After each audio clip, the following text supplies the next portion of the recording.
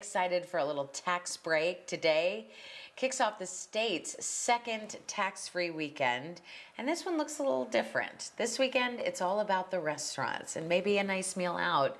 Maybe you need a date night right about now. Leslie Ackerson joins us in studio with more on what we need to know about this weekend. Good morning.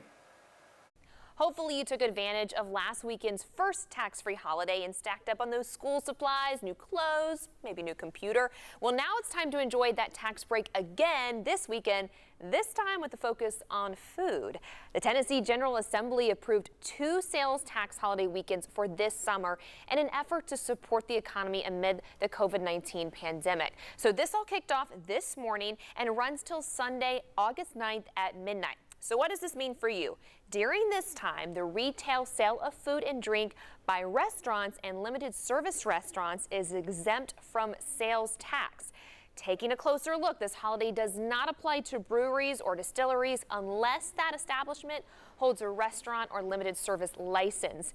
And no holiday for wine and beer sales at the grocery or liquor stores for right now. This holiday isn't just about getting you a good deal, it's giving the economy a much needed boost as well. So go ahead, pick your favorite local restaurant to support this weekend and treat yourself. I know I will. I'm eating for 2. It's going to be a great weekend. I'll send it back to you.